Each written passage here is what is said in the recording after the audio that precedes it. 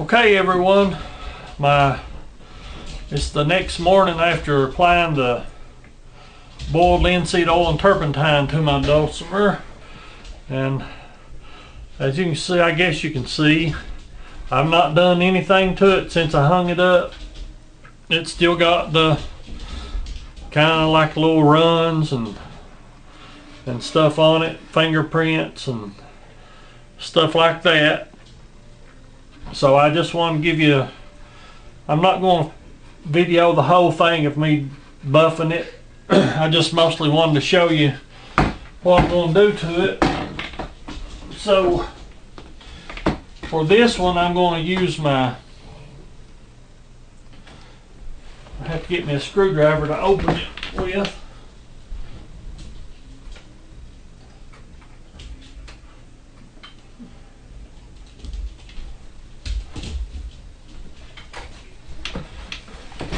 I'm just going to use my Johnson paste wax, and in earlier videos I showed you the butcher's bowling alley wax. That's the good, really good stuff. This wax here's, the Johnson's is good. To me, it seems like it's a little easier to work with because it's kind of, it don't dry as hard as that bowling alley wax dries. Get me some rags to lay across my lap so I don't get wax all over my clothes and boiled linseed oil. But the Johnsons don't seem to dry. I guess the best way to put it, it's a little easier to buff out than the bowling alley wax. But like I was also saying in an earlier video, I've used the paste shoe polish on woodwork before, and I'm sure it'll work on this too. If you want to try that, you could even, if you want to just use nothing but a paste shoe polish type finish on it, you could use this method I'm about to show you. You could just put if you wanted to stain it a brown and just let it be nothing but a wax type finish, just get you some brown paste shoe polish in the little cans about the size of a snuff can. I know I have some here somewhere, I just don't know where. But just put that on your dulcimer, and I used to use that a lot when I made little crafts just to sell, inexpensive crafts. I just used the paste shoe polish, put it on the craft, just rub it in all over, and then buff the excess off with steel wool, and then once you do that, buff it with a rag, and that makes a nice little inexpensive quick finish. I mean, you could even, if you wanted to, if you was planning on keeping your dulcimore, maybe once a year you could unstring it, just apply you a new coat of the shoe polish, and it'll last you just as long as anything else would. I'm sure a lot of the old timers back in the day, they might have, more than likely I'd say a lot of those had nothing on them. A lot of the old builders, and that's one reason I kind of like these.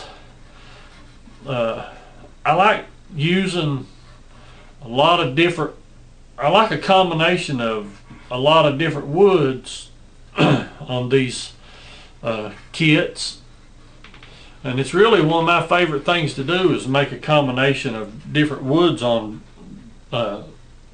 my instruments, because if you think about it, back then, and I had read one, as y'all know, I call a lot of my dulcimores a Hogfiddle, and I had read on one page, I can't remember where it was, but one time they thought one reason that the old traditional dulcimores, the name Hogfiddle come about is because maybe they would go out and when they was wanting to build one, the only place they could find any wood is maybe pull a board off the hog lot and use that wood to build a Hogfiddle with. So, but regardless of whether they did or not, or whether there's any truth to that, I can still believe in my mind that back then, chances are, a lot of those people were poorer,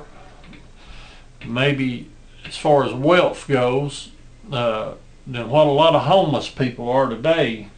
The only thing that didn't make those people back then homeless is they did have a little shanty or not much more than a shed that they lived in. So I don't think they could afford to go out and buy an old fancy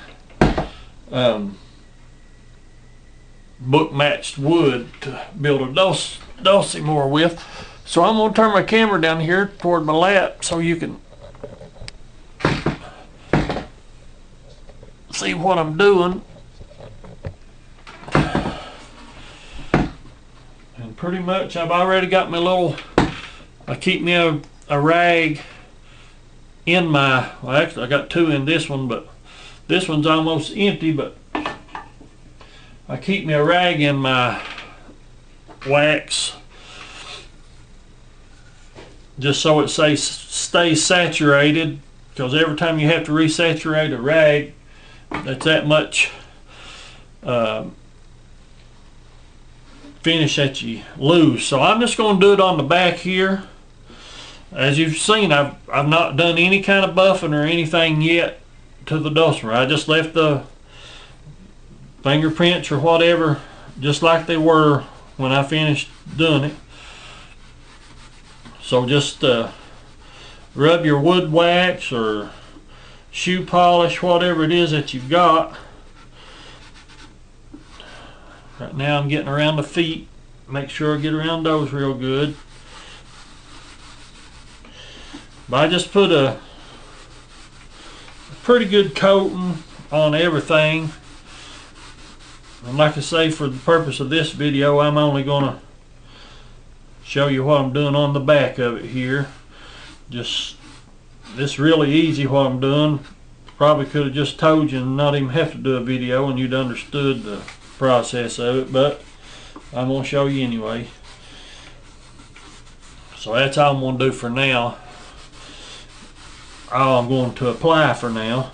But usually what I do, and I'm not doing it just because I want to keep the video short. I feel like I've been keeping my videos too long for you guys, and I hope you're not getting bored with them. But usually what I do is I will apply the wax to the whole dulcimer first, and I'll put it everywhere before I start buffing anything. But in this case, I'm gonna only do the back, so I can just give you a quick rundown of what I do. So once I apply the wax everywhere, then I take my steel wool and I just begin buffing. Just buff with the grain, just like you would sand it. Just go with the grain where you can. There may be a few places like around these little pegs you have to get the end of the peg grain, or as you know on the scroll buttons, you may have to get those scroll buttons. But just buff with the grain, do what you have to do. If you go around like these little feet on the back, or after you go around the scroll buttons, and get that wax cleaned up a little bit, then go back with the grain. So that way you remove any maybe little scuffs that you do across the grain, little cross grain scuffs that you get. But that's pretty much all they are to it, using the wax type finish if you want to do it my way. I mean, like I say, if you don't even have to use the boiled linseed oil if you don't want to. But I guess it's too late for you now if you've done it. But it'll just add a little bit more protection. The wax itself really won't bring out the grain of the wood like the boiled linseed oil. So I would prefer, if I was building my own dulcimer, I would prefer doing the boiled linseed oil and wax compared to doing wax only, but that'd be up to you.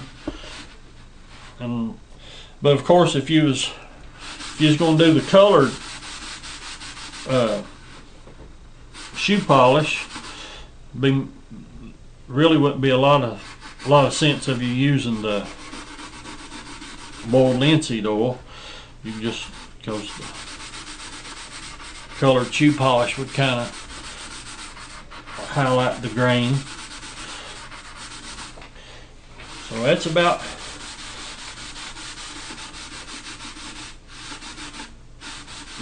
all I do. That's what I just done right there.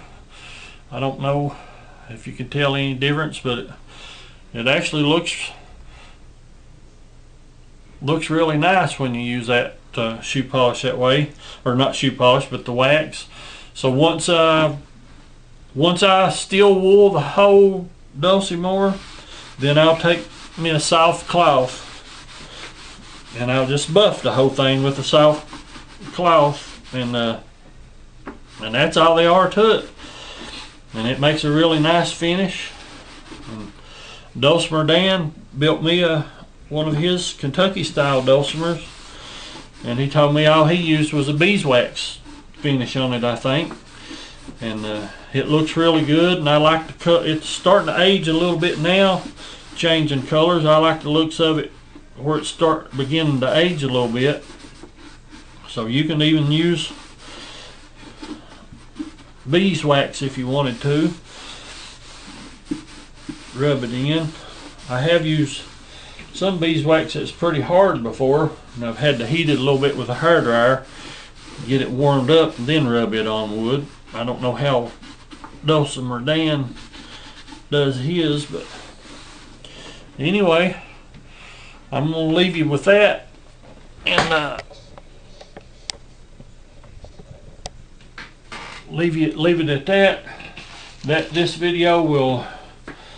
This will be part 3 of step 14, the finish, and for the sanding and applying the finish. This will be part 3 and pretty much the final episode of step 14. And the next one will be step 15. Step 15 will be installing the nut, and I may do 15 and 16 together, installing the nut and installing the zither pins. Do those together or something, but do a little combo video of those. So I'll see you next video. Thank y'all.